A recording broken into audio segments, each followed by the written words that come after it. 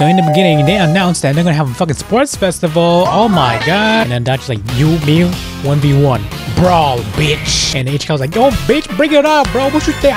What you think I'm a little bitch? Bitch, I ain't no bitch, man. Fuck you, bro. I got fucking guns, bro. Shit. Like, bitch, you think I'm scared of you, bitch? Of course not, bro. With your fucking scraggly ass. And then we get to see Yamada's dad was carrying Yamada's mom through a race or something. That was very cute, very Tuskaru.